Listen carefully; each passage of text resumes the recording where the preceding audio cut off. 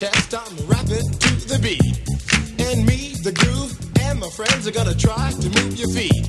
You see, I am Wonder Mike, and I like to say hello. To the black, to the white, the red, and the brown.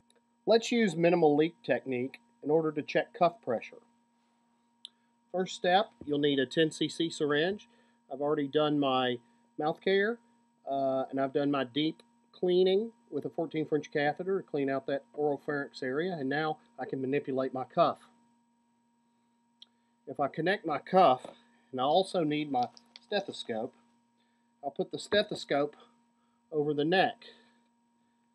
With the stethoscope on the neck, then I can slowly let pressure out of the cuff until I hear a loud gurgling sound. It'll be very obvious. It'll sound sort of like a very wet, gurgly, like this. It'll sound like that only during inspiration of the ventilator. When you hear that noise, then you'll re-enter the air and continue to enter until you hear just the tiniest wisp of air go by. You're actually trying to find that point where it takes just the right amount of air to seal it.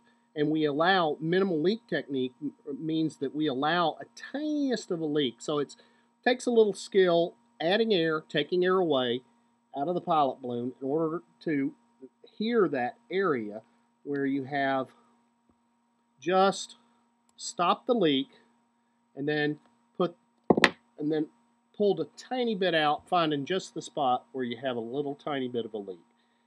The reason we do this sometimes instead of checking pressures is because often studies have shown that outcomes were just as good doing minimal leak technique as they were. And of course, feel free to comment if you disagree. Anyone out there who watches this and disagrees, that outcomes as far as complications like tracheomalacia were reduced when you use some sort of effort such as minimal leak or physically checking cuff pressure, and I'll go over that next. Here's a device used to check cuff pressure. It's called a cuff flater made by Posey Company. Simply connect the pilot balloon of your endotracheal tube or tracheostomy. As soon as you do this, you'll get a pressure reading on your gauge.